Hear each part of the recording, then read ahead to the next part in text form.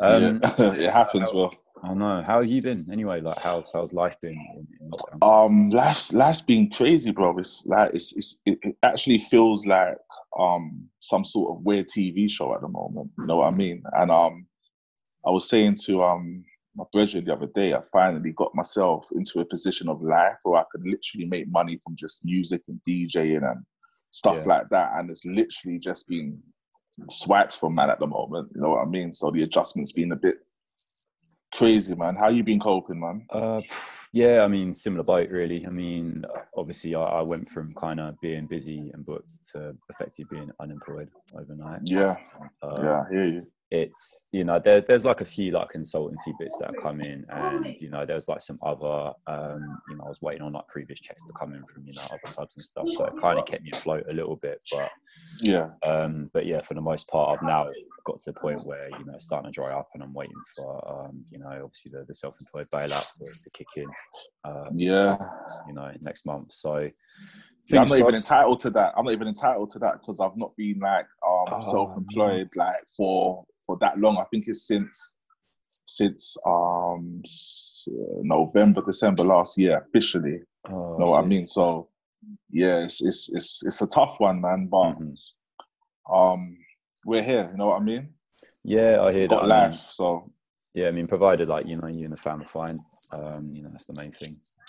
mhm. Feel me? But yeah, so like I said, I've been saying in all these episodes, part of this series is really just kind of checking on the homies, make sure they're all right and stuff, and Yeah, man. kind of because I feel that I don't really kind of speak to people outside of the club, like, and especially with like you and I, like we'll see each other in passing once every blue moon, Yeah, like communicate on Twitter and Instagram or whatnot. yeah.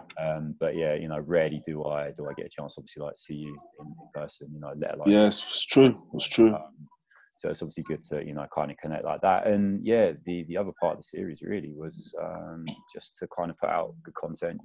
Work with a lot of DJs who are rate, who I've known for a few years and stuff, and it's been like good Yeah, to man. Appreciate you for reaching out, though, man. anytime, Appreciate man. it, man. Because I'm just trying to think, like the first time we actually properly met, I think it must have been a Just Jam or something like that. I think it was a Just Jam because around them times I was like big up JP. JP brought me into Just Jam off the strength of bruv, I could DJ. I must have hassled him outside one club one time. Bruv, I could DJ. And he must have been like, I'm not too sure. Then after Skits Beats, hold tight Skits Beats, he must have he got a set at Choco Block, but he weren't a DJ. So he was Yeah. like, bruv, come and DJ. You get me? I'm like, bro, where? He said, Choco Block. I thought, okay, I could kill two birds with one stone here. Mm-hmm. Totally mashed it up with him. You get me? And after that, JP Bookman, and ever since then, I was sort of in that scene, the Shoreditch, grime, the new Yeah. rave scene. I was sort of in there at that point, and I think it was a Just Jam I did meet you at, Mm-hmm. and I think you asked me to come to your record label launch, Yeah, that's right. Triangulum, and Yeah. done that. And I think you done I done a Just Jam for my mixtape Kings of Grime, Mm-hmm. and you came down there, and I remember you said to me, this was and I didn't even look at it like this, but you said to me, because I was just learning to scratch then, and I was scratching on Grime. You was like, bro, you're the only person that literally does that. You get me? It's weird, and you know what? There's even to this day, there's really only like a handful of DJs that do that. I think it's you, Yeah, me, Sketchy from back in the day, Rossi B and Luca, yeah, defo, and yeah, then there was like Shifty from the US. I think that's about it from memory. Who I know yeah, that kind of cut it up over grime and stuff. yeah.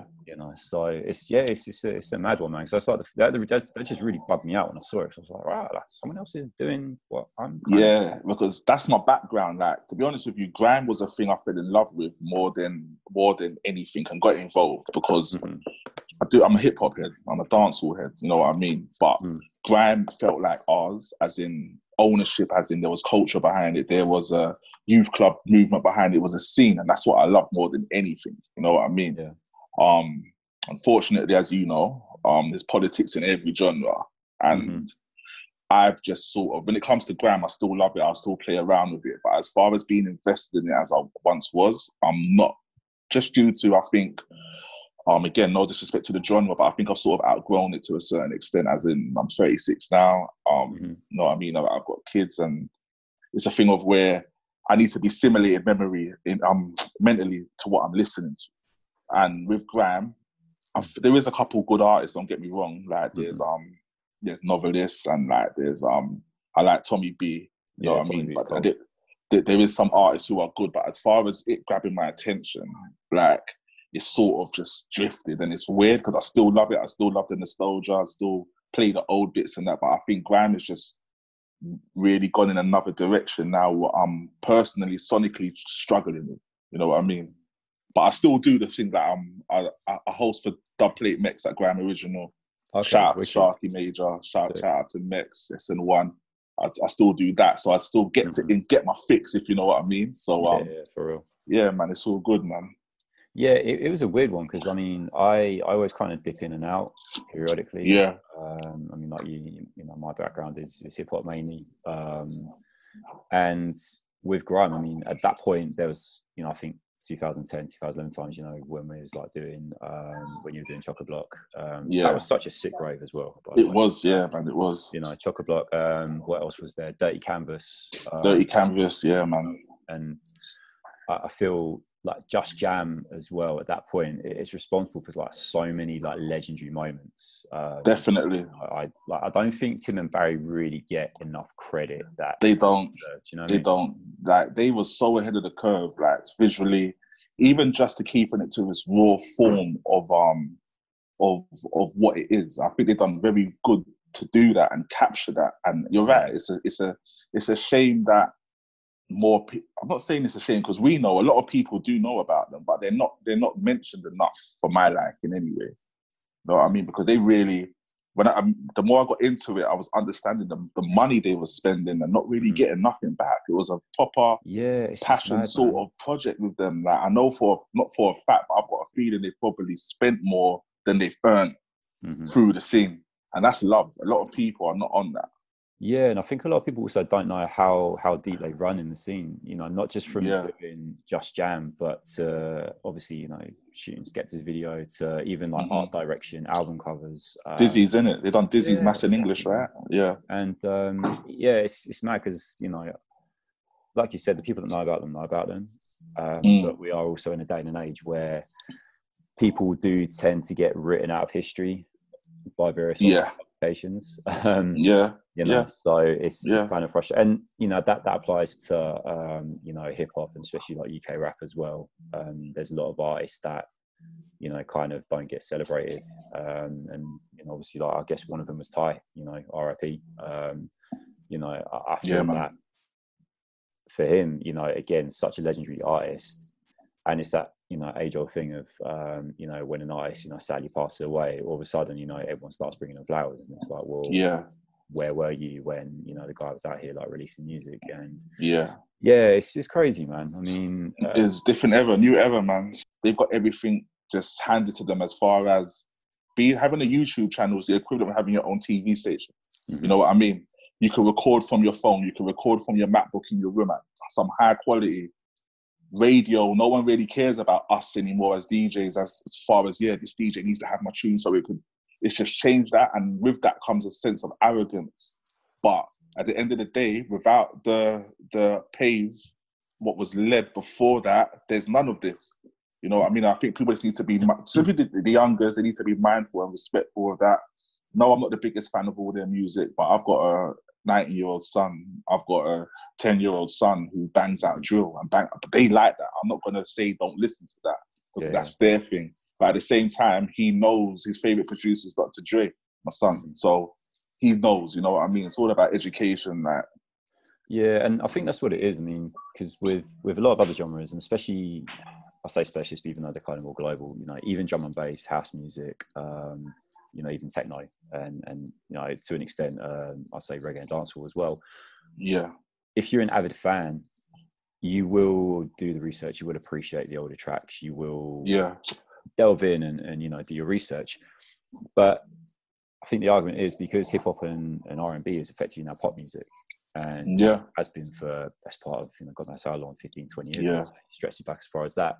With pop music, it's always seen as very disposable, always seen as being very current, and with everyone's attention span these days, everyone's looking at, all right, cool, I've digested that, that's wicked, what's next? And there is that kind of throwaway mentality. I think that's the only thing that's got going against it at the moment, and I kind of understand why kids think that way, because of obviously how it's presented to them and how it's obviously the charts now. But I always say to kind of any DJs like on coming up or getting started, like if they're really passionate about this thing, then do the research, because this game is like it's a marathon. It's just not about getting your 15 minutes of fame and blowing up. We're a testament to that. We're in our 30s. We're still at a point where we're actively getting booked. Snips is in his 40s. He's still doing loads of great things, and even the generation above us, like your Shorty Kisses, your Swerves, your MKs, Westwood, Rodigan, Mighty Crown. Exactly. So they're still out there throwing parties and still busy in the clubs and stuff. And it just goes to show that 90s hip hop isn't old man rap, or do you know what I mean? Definitely. But speaking of DJing just in general, I mean, how did you initially get into spinning? Like, what was your kind of entry point? Well, in 1998, I must have went to Jamaica for family wedding. I've always been around the sound thing. My godfather's just Shaka. Okay. And my dad used to roll with the sound and be in the sound as well. So it's always been around me, but it wasn't a real interest of mine. It was just, my dad's in this sound. Only when I grew up, I knew how big Shaka, like, I never knew, you know what I mean? It was just my godfather Neville to me. But I realized that he was on some next thing, like playing in Japan, and years before even Mighty Crown did what they did in Japan and stuff. But so I had that in my back of my mind. I had that background. Went to Jamaica, family wedding, and over there as unruly it is, I was like 14, 15, and I went to a Bass Odyssey party. Oh wow. And I couldn't, bro, I was 15, bro. Like, I couldn't believe what I was seeing, bro. I'm seeing the man playing. He's got the crowd in the palm of his hand. He's talking, then he's making the song, what he's talking about, connect to what I was like, this is mad. So that summer must have come back to England now. And one of my good friends, DJ Dropsy, he was starting a sound. And I was like, okay, I'll roll. You know what I mean? Like, I'll just roll with it. And we started. It was me, Dropsy, big up Schema, Hold Tight Esco. We're the main lot, but we started off by playing in a pub. We played in a pub in Peckham called Walmer Castle, alongside Lord Gellies. And that was our entry. So when I say my entry's never been singular, even though like on our side of stuff, a lot of people see me by myself, but I actually I'm in a sound. I come from a sound. And we started playing at Lord Gellies. They made us do the warm-up first, like, you know how it goes. Then after that, we've got to play a bit earlier. Then after they started respecting us, they let us finish the set sometimes, and then they'll start paying for our cab, because these times, Dropsy used to live around the Owlsbury Estate area, and Walmer Castle's in Peckham. So what we had to do is, these times we're broke, 16, 15 years old broke. We're walking through Peckham Rye Park, snow, rain, like, it don't matter. We're walking through the park. He's carrying the 7-inch box. I'm carrying the 12-inch, and we're walking to do our booking. Back and forth, like, didn't matter.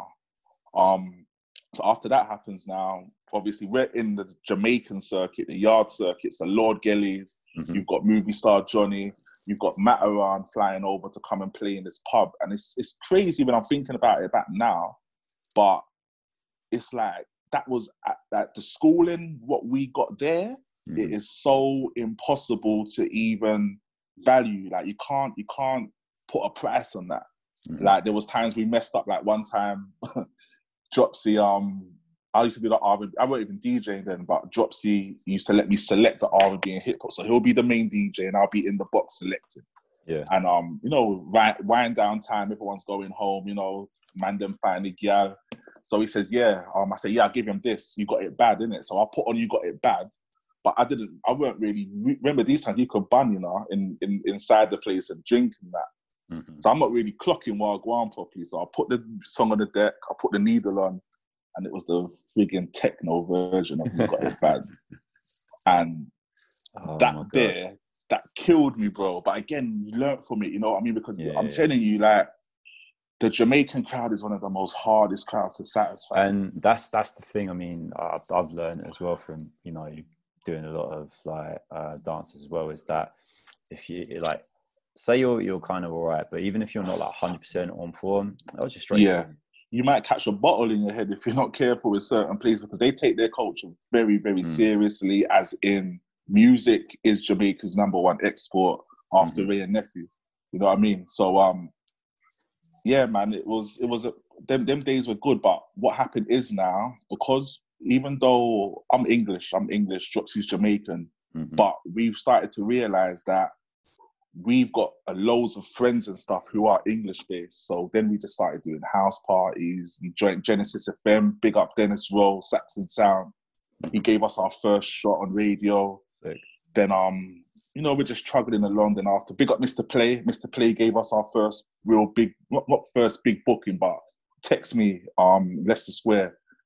He used to do, him and Silk used to do with CL. It was us, CLK, DJ Elmo, sometimes G Money. Then after that, we got on Baseline FM, G Money, Yardy, Galflex, Fifth Avenue, Hyper ESQ. All them big man was on that station. We were the babies. But when we joined that station, that was like the turning point for all of us. Now, the thing is with our sound is that we are a multi-genred sound, but we are favoured more on the dancehall side because of our roots, which is totally cool. Me now, I'm more of a hip-hop man. So I had to sort of, when I say like find my own lane, like look outside of what we're doing. So that's when the Chocker Blocks come in, meeting you, doing stuff with Tim and Barry, just jam, just Shorty's scene and that, just so I could get my fix. But when I used to get that fix and bring it back to what we was doing with Deep Clarity, it added to it because nobody was playing like how we was playing on all levels, you know what I mean? And even in regards to that, the whole remix thing, what we do, like, don't get me wrong, dub plates is a thing. We do have dubs, it is a thing, but the remixes now, what we do is like, it's a real big selling point for the sound because we are literally putting artists from the 90s on the new rhythms. We're putting artists from these times on the old rhythms. Like, I've got Steph London on Baby on Baby, like Boasty on Baby, like, and them things there bring everything together culture-wise, you know what I mean? And like, that's given us a bit of an edge as far as when people's booking us, they're not saying to us, oh, 3 to 4, can you play this? They're saying to us, do your thing. And the freedom in that is so good because sometimes I think promoters, some of them try to control the narrative a bit too much. Like, you can't control the vibe of what people want. And because man. I've had that before from promoters where, like, you know, if I've been if I've had to like close the party or you know, some, you know, like just before peak time and I'm going off to do something else, like the promoter will always be like, oh yeah, can you just like do like 2000s R&B, or, you know, can you do this or can you do that?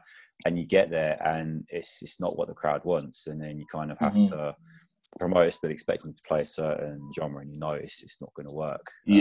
That's, I mean, it doesn't really happen too much now. I mean, a lot of the promoters I work with are actually like mad cool, but there has been like some instances in the past where, you know, you turn up and they want you to maybe play, I don't know, maybe they want you to play like, say for argument's sake, like Afrobeats or something. They want you to play Afrobeats towards the end, but the other DJ's already gone on and literally just run everything. It don't even make sense. And you're like, I can't, you know, I can't play this, you know.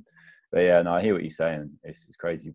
That's one of the things I actually enjoyed, speaking of remixes, like one of the things I enjoyed about the mix when I listened back to it was, like you were saying, you know, matching up some of the older joints. I think there was like a David Kelly joint on there that you updated as well. I think anyway. I'm not too sure. Let me check the track list. I ain't gonna lie, I can't even remember. I'll be real with you. A lot's happened, bro. I've been sitting on this mix for about 3 weeks and just trying to kind of build a catalogue of stuff. I mean, I wanted to kind of launch this a little bit sooner, but obviously real life gets in the way, and I spent the last 3 weeks learning how to like stream and use OBS and all this other nonsense as well. So. And right now, what's the rush, bro? Like, Yeah. Right now, if you even if you are spacing out when you put out things, this is for everyone. There's no rush, as in, you know what I mean? Like, even I was saying to Drotsy the other day, like, right now, a lot of DJs don't know what the club banger is, if you know what I mean. And now we're gonna because now we're seeing what's happening. When you're watching sets on Instagram and stuff, a lot of people are doing club sets. Now, there's nothing wrong with doing club sets, but the thing is, come on, man, we know how the thing goes, Cable, man. You know fully well sometimes you're playing a set and a man's fully well got Shazam on when you're playing, bro. Yeah, just to hear what's pop. You might not know, but now people's got to use their brain now. People's got to try, and it's sort of taken us back to the essence of knowing what's hot and not, without a crowd of people telling you it is. And I like that. I love the trenches. I love that. I love now that my thought process ain't going to be on a thing of where, let me play the banger, like the generic banger. I think this is a banger. I'm going to play this. You know what I mean? And it's interesting because as and when things do go back to normal, depending on obviously how quickly that is or how long it takes, people's tastes are going to be so different now. Like, no one's really going to be kind of conditioned to wanting to hear what's on your, you know, the top Spotify playlist. Already, yeah, you know? definitely. And we're able to kind of take back control in a sense. You know, we're able to play what we enjoy, or hit you, you know, like say to someone like, look, you might not know some of these tunes, but we're going to hit you with them and you're going to like them anyway. And I'm hoping it will go back to how it was sort of kind of early 2000s, late 90s, where people didn't really know the music, but they still caught a vibe to it. They still danced to it. Yeah. You know, worst case scenario, they might have gone to the bar, got a drink, and then come back on the dance floor later. As opposed to this, oh, I don't know this song, I can't, you know, Snapchat myself singing along to it. Right? Yeah, can't be like, hey, and all that stuff. It's you know, it's crazy. And that was kind of like one aspect of club and culture that I was really kind of getting to me prior to this, was, you know, kind of turning up and doing my best to kind of play new stuff and kind of break records and play what I wanted. But yeah, a lot of the parties you play, especially like some of the kind of more commercial venues, like especially outside of London as well, kind of like sort of Essex and Suffolk and Norfolk Way and whatnot, you kind of play something that's a little bit different to the norm, and they're not going to roll with it at all. Do you know what I mean? They're just not going to stand there or just like walk off the dance floor. So yeah, I'm hoping off the back of this, people are going to be, you know, they're going to be open up to more stuff, because obviously people, DJs are kind of playing different shit now.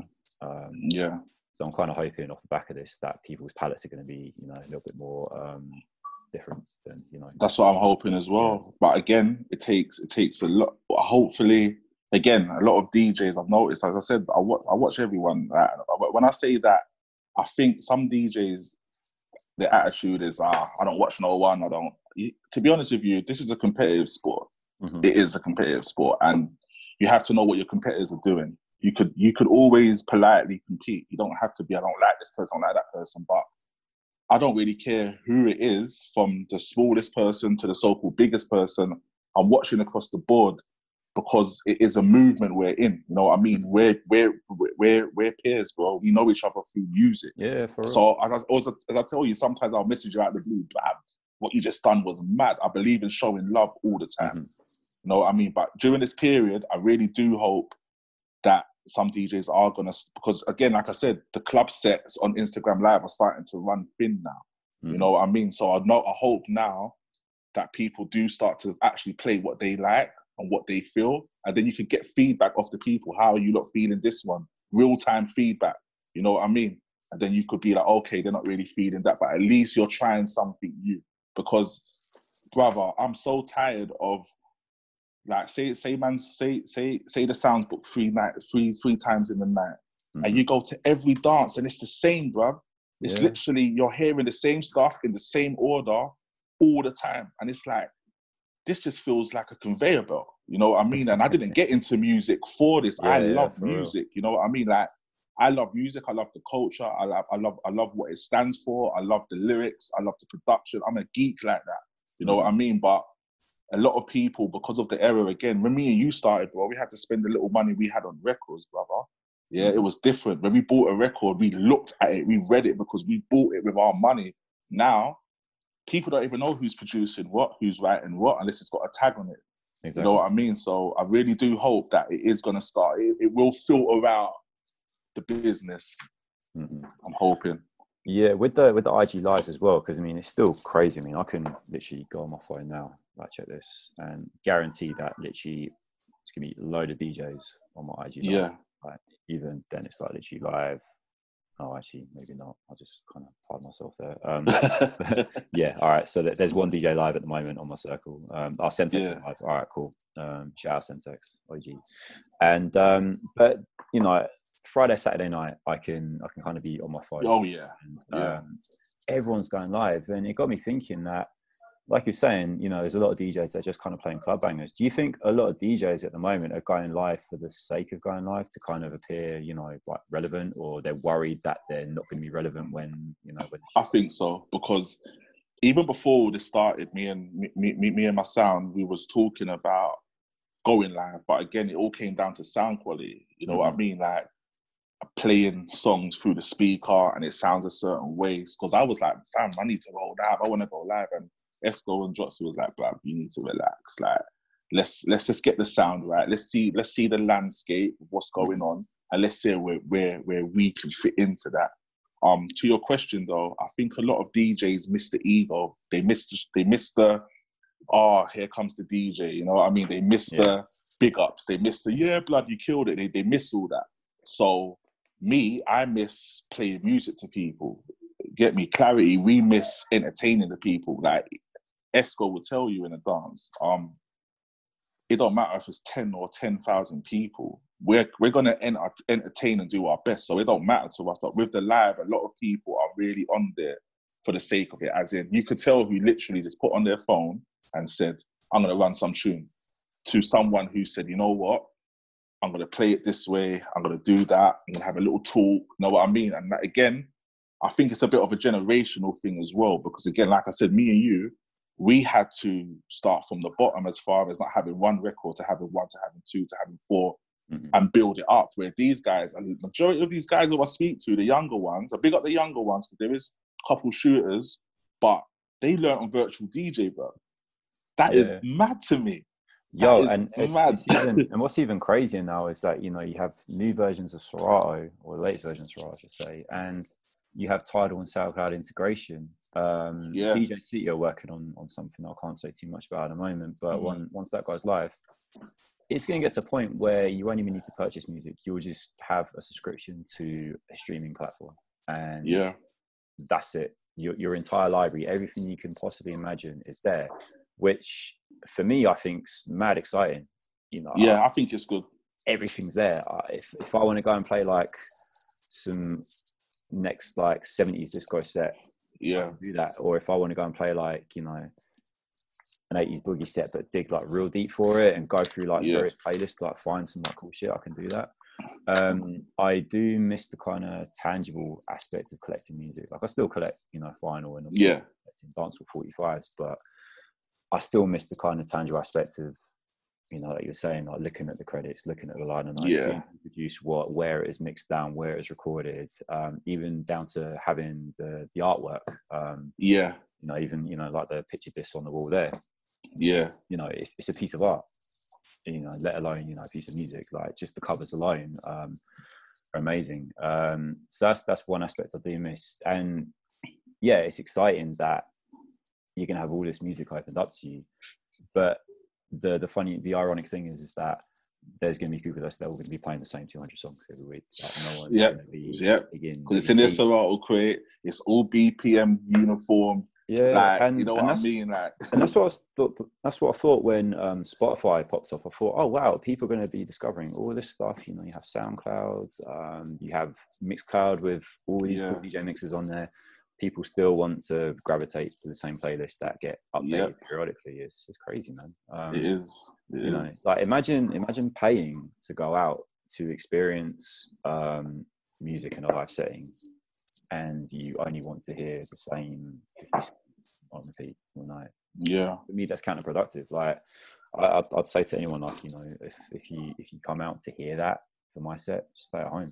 Like, don't go out, bruv. Do you know what I mean? So but I feel myself turning into Snips at the moment. But it's true though, bro. It's like, I was even thinking about even what you said. I have no issue with, a lot of people will have issue with you having access to everything. But one thing that the technology ain't mastered yet is the art of selecting. You know what I mean? And don't get me wrong, I do feel that in about 10 years from now, they're going to try it in, as in everything's based on algorithms, everything's based on data. So say, for example, a promoter has a party and there's a piece of technology there, what could DJ for you. But when you're signing up to this thing now, it's getting all the algorithms of your playlist of what people listen to. So now what you could do is actually, okay, then there's at least 70% of people in here who all listen to the same sort of thing. And then the technology will be able to accompany that. This is why, again, it's very important for people to have their own niche in what they're doing. You know what I mean? And don't be scared of it, because sooner or later, we're like the cream's going to separate, and we're going to see what's what. As you said, there is a group of people who literally just go out, bro, just to go out, just for the scene, just for to go look man or go look gal. There's a lot of people who just literally go out for that. You know what I mean? And as you said, bro, if you're expecting to hear anything normal from me or Deep Clarity, then forget about it. It's best you don't come. I'm happy with the niche of people we've got who support us and listen to us and appreciate us. I'm happy, because I would rather be here with some good quality ears than amongst 10,000 people who are just, when I say 1, 2, 3, make some noise, just making noise because I told you, not because of a vibe. You know what I mean? So I totally hear you, my bro. Yeah, man, it's crazy. But yeah, I mean, talk us through the mix anyway, like how you approached the selection for it, and even the remixes as well. Like how you approach also doing the remixes that you guys do put together. Okay, well, with the mix, it was a thing of where for years I've been seeing you do little 45 segments, and I'm like, nah, man, this brother knows tunes. I would love to go back to back, even like we're talking a couple of years ago. And it's like, I said to myself, so when I do this now, again, I'm not silly. Like, I know your reach. I know your eyes what are on you. You know what I'm saying? And I thought to myself, let me showcase that man could juggle, but also that man's got a couple things that you can only really hear us play, if you know what I mean. So even with the remixes now, the remixes is such a crazy thing, as in, like, it's me, you got Dropsy, who's like the main DJ in the sound, and you got Esco, who's the main mic man in the sound. So I'm like in the middle, as in I can mic and I can DJ. So when it comes to putting together the remixes, most of it is always concept based. So say there's a 45, like for example, Drew Hill, Sleeping in My Bed, 45.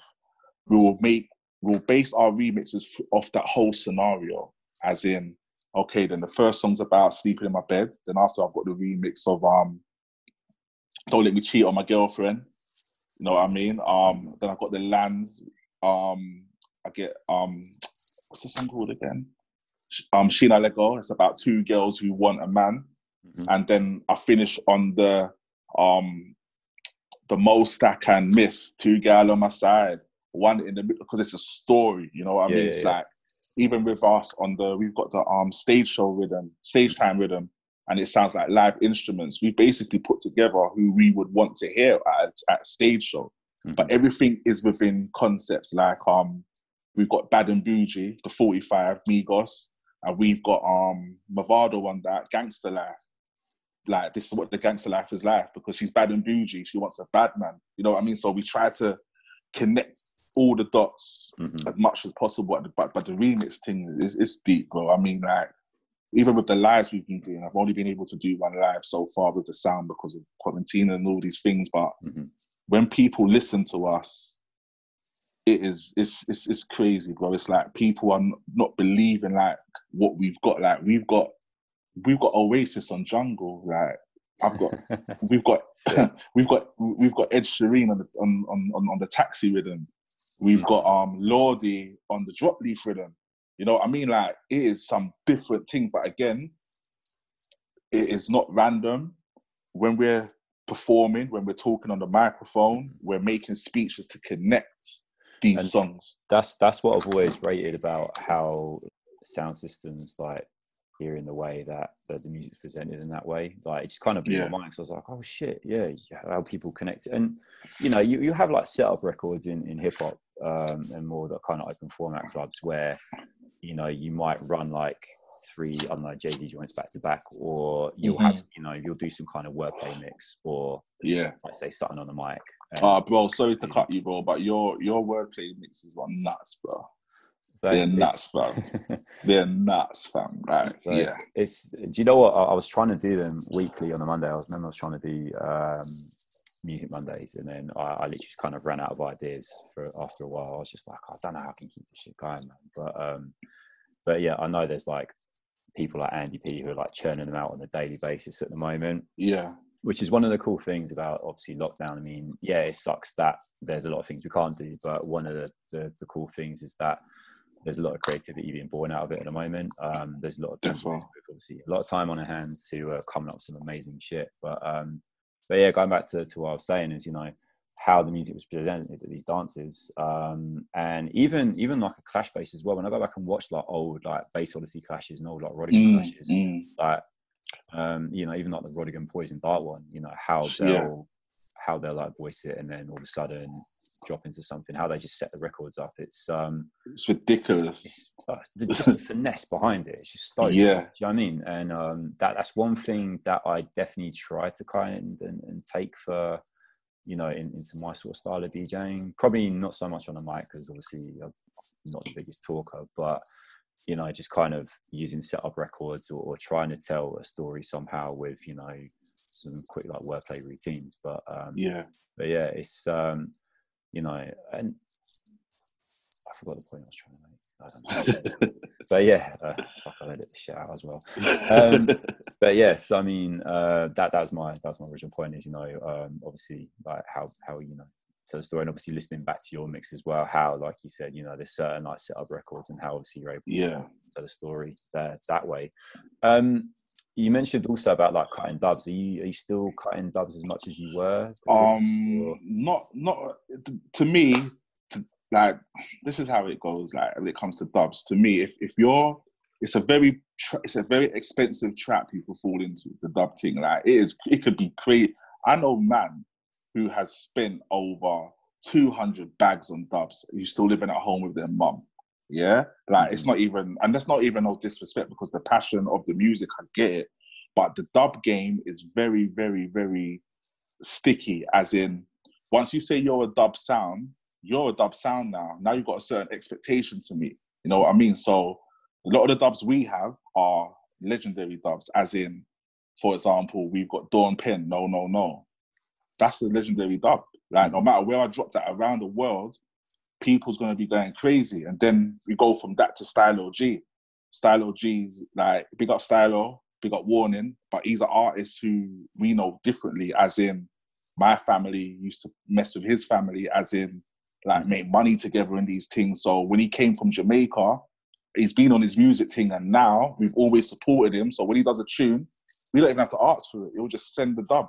You know what I mean? But where we're at with it is we've taken the energy of dubs, customizing dubs to the remixes, as in it's the same thing, as in a man can never outplay my box because he can't outplay my remixes. There's like some sounds, 10, 15 sounds will all have the same dub on the same 45 rhythm it was cut on. You know what I mean? With the remixes now, we treat them as dubs. They're our babies, you know what I mean? We built them and we risk it with them as well, because just because we think, yeah, this is dope, you have to remember, like, no disrespect to the audience, but as Jay-Z says, sometimes you got to dumb down your style to double your dollars. And sometimes to us as music people, we get everything. Like, we know, yeah, this is dope. But then there's people who just enjoy music, as in just going out. So it is a risk sometimes to play a new remix, and it might not work. You know what I mean? Even more than a dub, because in a dub, I could play a dub and it could say all the sound's name and everyone will go blap, blap, blap and big it up because of that. But with the remix thing now, it's a thing of where I prefer it over the dub, because I can literally manipulate any artist in the world, in any genre in the world, to come and join what I'm doing. I can educate through the remixes, as in, you don't know about Supercat? Man, here's Supercat on this new rhythm. You know what I mean?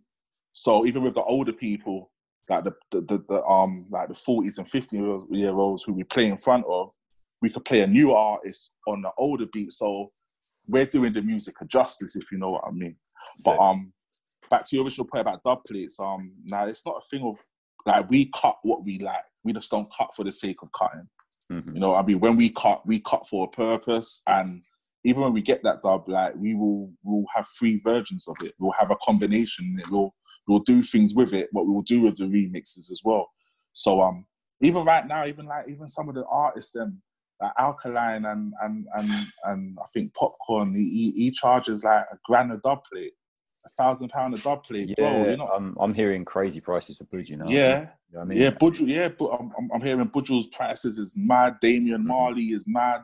But again, to me, I have no issue with Buju charging over £1,000. I have no issue with Damian Marley charging over £1,000. But I do have an issue with the artist who's been out for 2 years. He's got probably 4 big songs trying to tell me £1,000. I have an issue with that. You know what I mean? And I'm just being real. For real. Sometimes people don't want to hear that, but I'll just say what it is, because either way, I will still take your song if you don't give me a dub or you can't negotiate a good price with me. And I'm still going to bust you, but I'm also going to bust myself off the back of that.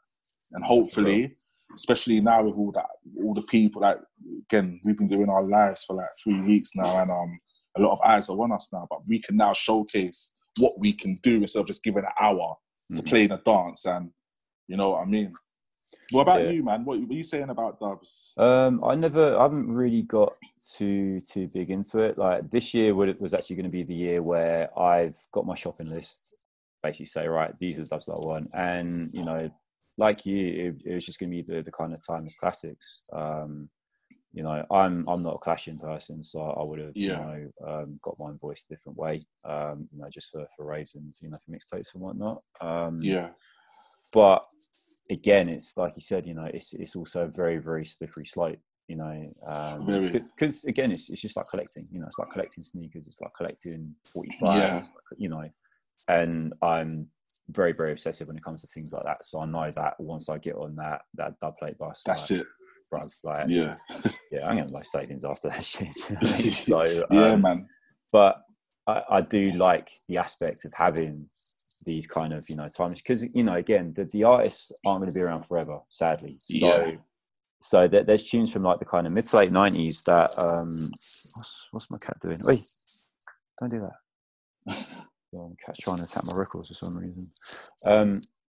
What was I going to say? Yeah, you know, that there's, you know, the artist isn't always going to be there. So, you know, and again, you know, that's why people like Rodigan and Bass Odyssey and, you know, Poison Dart and, you know, Stone Love, that, you know, they've got these amazing dubs. Catalogs are stupid. You know, cut from the 70s, 80s onwards, where, you know, I'm never going to be able to ever compete with that, you know. So I'm, you know, not even thinking about even doing that with the intention of clashing, but yeah, just going back to it, I said the artists aren't always going to be around. So I think if you're able to kind of get a dub of like a, you know, a classic tune, then it holds weight in, you know, in certain scenarios and stuff. Exactly. Yeah, that's the thing. It's a very niche. It's still a very niche thing. Like dubs are very not a lot of people know about the history of them. Not a lot of people know the big bloody deal it is for a Grammy-winning artist saying your sound's name or your DJ's name before a song. Like, I can see why people go broke, you know what I mean? Because we are all fanboys at the end of the day. DJs are the biggest fanboys of music ever, you know what I mean? So that does give you a big boost, but at the same time, if your crowd is not privy to that, like, what are you doing in a way? As in, you can end up making yourself broke for that, and it starts compromising your art, because now you want to play your dubs in the set, where now you're finding a way to play your set in a way where you can reach your dub instead of just letting it flow naturally. So there's many factors in this dub thing, man. Yeah, I mean, I always looked at it as like an investment, to the point where if I get the right dubs cut and I play them out in the right setting and gassed off of it, and you get booked off the back of that, then cool. All right, you're now booking me to hear my dub plates and using it as a way to kind of reach, you know, different places off of that. I always find that like Europe and Japan, they seem a lot more receptive to it. And not even just for dub plates, but just kind of music in general. You know, a lot of the best gigs I've had have always been like mainland Europe, like Germany, Switzerland. Yeah, I played Germany once, Dancehall versus Soca. Big up Flags. And bruv, I was very skeptical, like, bro, we're going Germany, bro, and we're playing Dancehall and Soca, bro. And I'm like, obviously in my mind, because I know there's sounds from Germany and that, like, what do their thing. But I thought, is that going to be everyone? But when we went there now, man, the people them know songs. You can't try and fool them. You can't try and go there and play your Shaggy and Sean Paul, bro, because they don't want to hear that. They want to hear Ninja Man. They want to hear Admiral Bailey. They want to hear Bounty Killer. They want to hear proper, like, unleaded songs. And again, I don't get, like, again, a lot of our culture, a lot of especially the music in this country comes from the sound system era. You know what I mean? Like Saxon, for example, one of the biggest sounds in England, if not the biggest, they had man spitting on their set in there. So I don't know what's happened with the passing of the torch or the teachings, but it's like, if you look at Dancehall now, it's like it's become so disjointed. It's mad. But you go to somewhere like Germany or France or even in Italy and Japan, and they know the thing proper. It's just so baffling to me, man. Yeah, I think one of the best dancehall sets I ever had was in Lille, in France, and it's like a tiny little bar. It's called Rhythm, actually, and you know, they book a lot of dancehall DJs, a lot of selectors, and they just love like UK culture as well in general. So they get like a lot of like UK funky DJs sometimes doing sets. Yeah, and they put on a specific dancehall night, and yeah, I was able to juggle 4 or 5 cuts off rhythms that I would never ever get away with here. Yeah, I mean, yeah. and that was just so refreshing, and they knew the tunes as well, you know, and they're still like, you know, singing along to them. It's crazy. It's mad.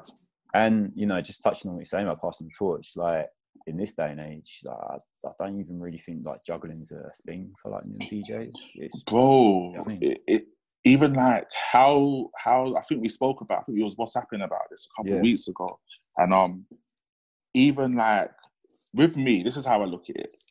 It's like a DJ lineup. So if there's a rhythm and there's 5 men on it, guess what's gonna happen? Every man is going to try and outdo each other. You know what I'm saying? Yeah. Now, a lot of the artists, they are literally just working with their own producer, their own beats, and it's one song per rhythm. Like, it's caught up a little bit now, but it's still not enough. It's still heavily outweighed by the dancehall singles. And again, I think this is where I love dancehall music. In Jamaican, I love dancehall music, but I believe the competitive edge and quality has dropped a bit because of the rhythm element being taken out of it. As in, we're competitive people. Jamaicans, we are mad competitive. We want to dress better than everybody. We want to cook better than everybody. So when we're doing a song now, and I know, say I'm an artist, and I know Beanie Man and Cartel and Squash is on this rhythm, I'm going to do my best to be the best of this rhythm. But if I'm by myself now on a beat and I could write to it, the pressure ain't there. And we all know that pressure creates diamonds and bust pipes. So it has taken away a bit. Like, there is still some artists, like, for example, Cartel to me is still the king. He's in jail. He's been in jail for like 4 years, but the music he's putting out, he's the king. He's a bit like Jay-Z. And when I say that, Jay-Z and LL Cool J are around the same age, but LL was from one era, Jay-Z was from another era. But the thing is, Cartel's is actually from the 90s era. So that's why, to me, his music is so good. It's like Jay-Z came out like 90s, but he was able to transcend because he was there from before. Okay, I've been educated in that. Now going forward, I can move my craft. With the artists these days in dancehall, a lot of the new ones, like, they're coming out with some bullshit called trap dancehall. Like, don't get me wrong. I was listening to a little bit. Some of the songs are good. There is a couple, quote unquote, trap dancehall songs what are good. But for me personally, without dancehall, there's no hip hop. So why would you then take from that, which originated originally from what you man are doing, then it's backwards, you know what I mean? But there's still some really good artists, like Idonia is still popping. Movado is like on a little comeback trail now. You got Jamil, you got Intense, you got the whole 6 Squad, Jamali, and yeah, man, there is hope there. There is definitely hope there. And again, even when you hear all the singles, when you hear the Justin Biebers and the Ed Sheeran, even the song they had together, that's a dancehall song, bro. You can't tell me that's not. That's a dancehall song. Like, do you think it would ever get to a point where like Afrobeat artists start doing different versions of rhythm?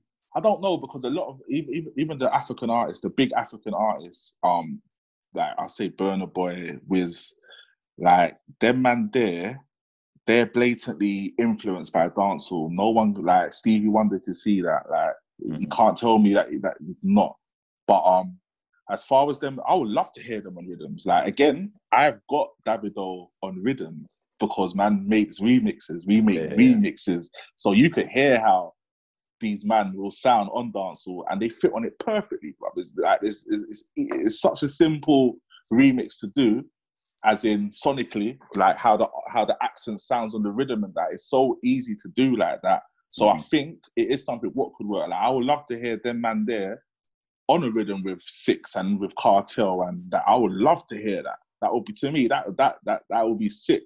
But if we get it, I don't know, because at the same time now, a lot of the African artists are in the light. They're in the limelight now, and they're on holding it. And I don't blame them, because every scene does that. Well, some scenes should do it more than others, but they're on. They literally know they've got their own. Look at Afro B with that Joanna tune, bro. Like, he released that a hot minute ago, and he worked the song. Been working that song for like, yeah, bro, crazy.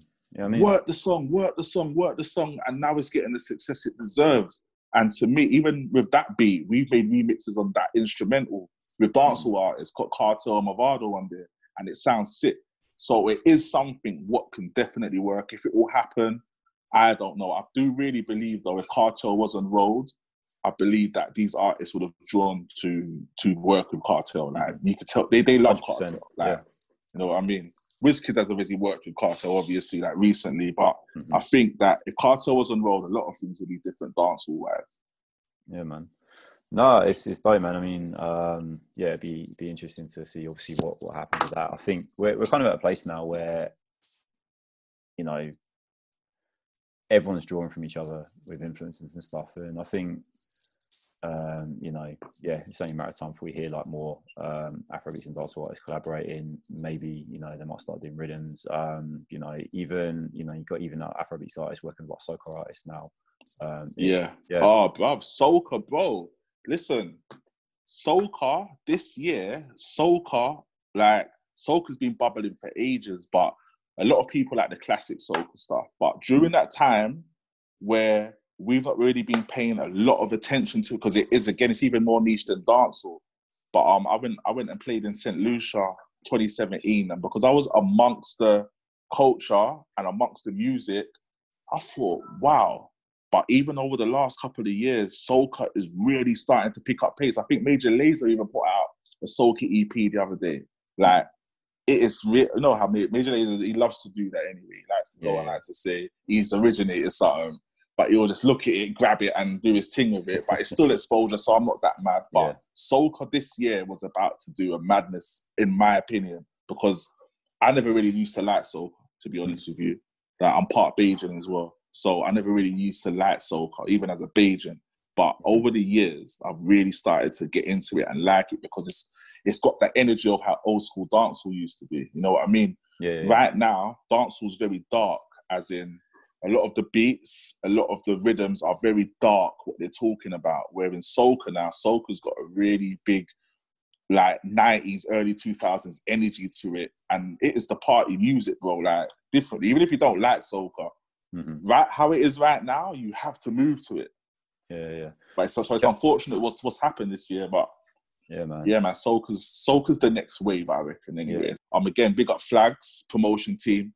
They've, like, I see them, like, they do soca weekender in Berlin and in Spain and Portugal and stuff, like, and I'm talking about pure soca. You got people like Puffy coming over and stuff, and even though he's a multi-genre man, when he gets into his soca bag, it's different. It is different. Puffy, man. Sick DJ. Puffy's wicked. You know what I mean? And but I do believe it's coming, though. I do really believe that it is coming. Like, I feel so, because again, with the Afro beats, don't get me wrong, but we go into a time of formulas, as in, oh, that formula works. Let us do that formula, adjust it a little bit. And right now, a lot of music is formula driven, as in everyone's copying everyone to a certain extent just to stay safe and sell their records. With soca now, it's really not like that. As in, they really are on individuality, and there's even rhythms in there as well. You get me? But I think soca will get its love. I think it will get its love soon. It would have been this year. I would have bet my house on it. It would have been this year. But everything for a reason. You know what I mean? Yeah. How do you think things are going to go back to normal? Like, do you see people kind of more gravitating towards like online spaces, like, you know, Zoom parties has been like a lot of that happening over the past few weeks, or people kind of congregating on like Twitch or Facebook Live or Mixcloud Live? Do you think people are going to be more conditioned to staying in, or do you think there's going to be a massive bounce back when things start opening and people are going to be desperate? I don't know. A lot of people who I've spoken to, their attitude has been, even when this lockdown ends, I'm not on raving, because when I was raving, I weren't raving for the right reasons. I was spending money on it. I was just going out for the hype. I think a lot of people have really realised that they are not actually connoisseurs of music who go out to hear music. They just literally go out for the scene. So I don't know if there's going to be... I think there will be a bounce back, obviously, because you've got the younger generation who want to live their best lives. But overall, I think it will be a very slow and steady bounce back, as in people are still going to be scared to a certain extent. And I think, as well, as you said about Zoom and like the Twitch and the Instagram stuff, I think that's going to be here forever now. I believe a lot of DJs have woken up and like, wow, why have I never used this? I've got 10,000 followers and I've never DJed to them even once. And I think that will stay, which is good, because we need a replacement for radio, bro. Like, as in, this is the new radio. We can break songs on here now. Yeah. We can, no, I mean, we could show our skills on here now. We could present on here now, and we've needed that. So I'm happy the reset button has been pushed on that, but I think the Zoom stuff and all the streaming stuff will stay. And I think as far as going back to people going out and stuff, I think it's going to be a very, very slow burner into it, because I know this ain't jail. This is nothing like jail, but in jail, there's something called being institutionalized, where you just become so used to your not going out, not going to the shop, not going to go see your missus and all that. You sort of just become accustomed to it. And the longer it lasts, to me, is the longer it will be where people just like, you know what? I ain't gonna fuck going out. I don't even want to go out. You know what I mean? And I think there is a danger in that happening, but I just feel that we need to just try and like even what you're doing here, the 420 stuff you've done, like content. You've always been a man for content anyway. So the adjustment for you is not that hard, where you can see a place forward where there's a whole load of other man who literally depended on just playing out.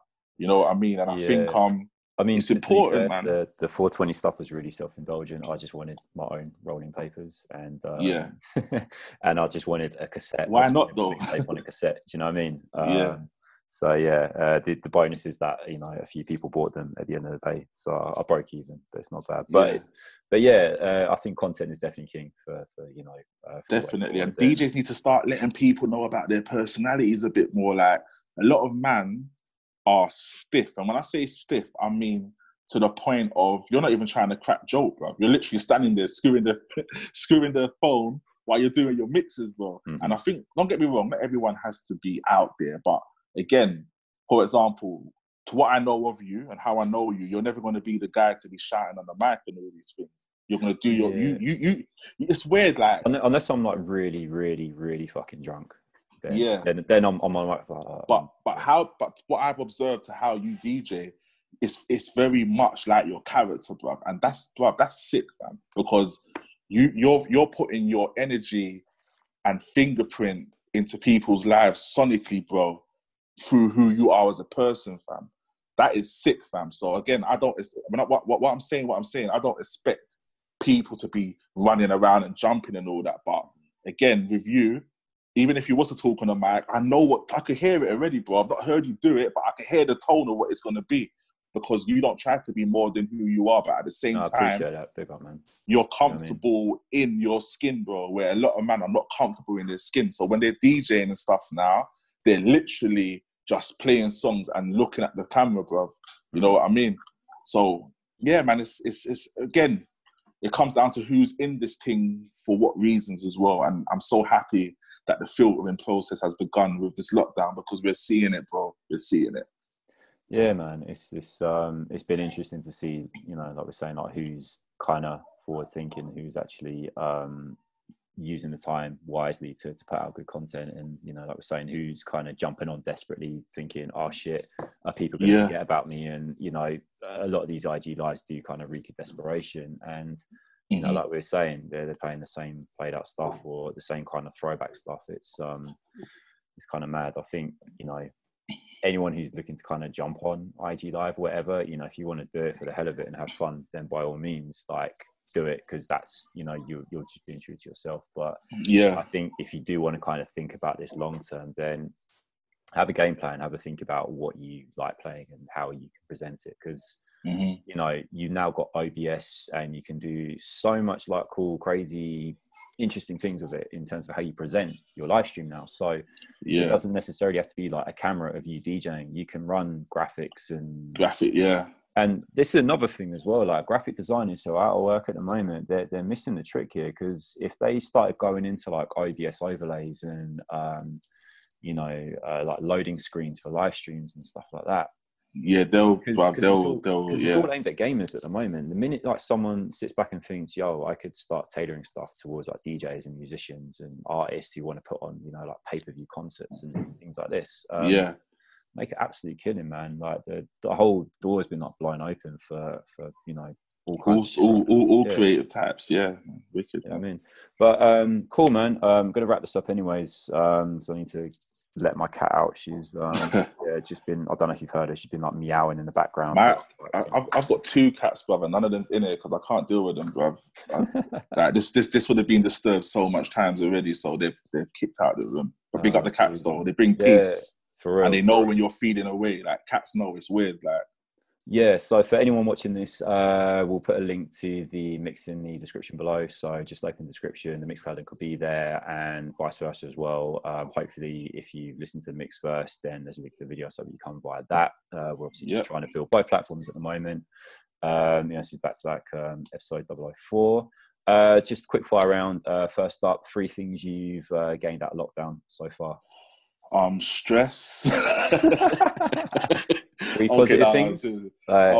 Weight. I've lost weight. Cool. Which is good. I'm happy with that. I've rediscovered my love of finding music again. You know what I mean? Like, as in listening to a song instead of taking it like from a DJ pool, rushing it in my crates and heading out the door. Like, I'm happy that I've broken the cycle that way. And thirdly, I've become closer to my family. And wicked. You know what I mean? There's been ups and downs, but we've really started to know each other during this time, which I'm happy about, man. That's cool, man. I mean, you know, and the thing I kind of take from this is like, you know, provided like my peers are happy, families are happy, and everyone's healthy and stuff, then you know, that's the main thing. You know, it sucks that a lot of us are out of work, and you know, but money comes and goes at the end of the day. You know, you can't put a price on health and family and that. And just a quick bonus round as well, because you spent the last God knows how long talking about dancehall. Top 3 dancehall rhythms of all time. Go. Oh, all right. Top 3 dancehall rhythms of all time. Blood. Showtime's a mad classic. Showtime rhythm. Wow. I think Dropsy might kill me for it, because I know his thing. He's like, what, you said that? Slang Tang rhythm. Yeah. And third, those are 2 old rhythms, but I think Anger Management rhythm is one of the best rhythms ever, because it just bridges such a gap between the old and the new, and the time it came out. Anger Management is one of the yeah. So those are my 3. Showtime, Sling Ting, Anger Management. Yeah. Yeah, man. I'm putting Showtime up there. It's like one of the greatest rhythms of all time. It's wicked, bro. It's crazy. And, it's like 15 cuts in it, and they all bang, bro. Yeah, that's mad. It's crazy. Do you know what? I'd put like Brock out in top 5 as Yeah, well. Brockout's there. Yeah, Yeah, man. Brockout's there. It's Brockout's great. definitely We there. should actually go back and do like maybe like a 2000s, like early 2000s mix on the phone. I'm down for that, bro. Because again, Fully, man. even like a lot of the rhythms that we just spoken about, obviously like kind of, you know, late 80s to kind of mid 90s and stuff. Yeah. There's still like so many sick rhythms from that kind of 2000s. Catalogs, bro. 2000 to Catalogs. 2003 was like It was stupid. Yeah. It was crazy, bro. We're talking about Buzz Rhythm came out then. We're talking about Diwali. We're talking about Mad Guitar. Bro, the rhythms that came out in that era. Mad Guitar, man. That yeah, was hard. You know, even Mad Instruments. Oh my god, bro. Yeah. Mad Guitar, Mad Instruments. What else was there? Like even like Chrome Rhythm as well. Like Chrome was sick. Oh yeah, Chrome was bad as well. Yeah. Yeah, man. Yeah, man. Even like the Lexuses, Cook and Good Hole and them songs there, like bro, that era, that era there was wicked, bro. Wicked. Yeah, man. Wicked. All right, cool. Well, definitely get back to that. And man. For everyone who's still watching, like, comment, subscribe. More stuff to come soon. And bruv, always a pleasure. Great to connect. Yeah, man. Yeah, man. Big up Cable. That's what I want to say. Big up Cable, because again, he's a man I know through music. And to be honest with you, there's a lot of men who I know through music who don't really like F with man. When I say that, like, you could be humble all you want, Cable. You can be humble all you want, but I'll say it. You've built quite a high plateau for yourself. You didn't have to fuck with me. You get me? You didn't have to, but because you're a music man, you did. You get me? So big you up. Keep on doing your thing. Big up Deep Clarity Sound. You get me? Old type Dropsy, old type Esco. Follow Deep Clarity at Deep Clarity ENT on everything. The SoundCloud, the remix CD is there. How many in Cable talk about remixes? The remix CD is there. It's got, listen, bro, we start with Celebrate now. You get me? Calling the Gang. That's what we start with. And after that, it's a Deneo on that. Bro, anyway, I haven't talking no more. You get me? But that's there. And yeah, man, hope you don't enjoy the mix. Cable, salute. And we'll link up soon, my brother. Respect, man. Peace. Done though, man. Love, brother.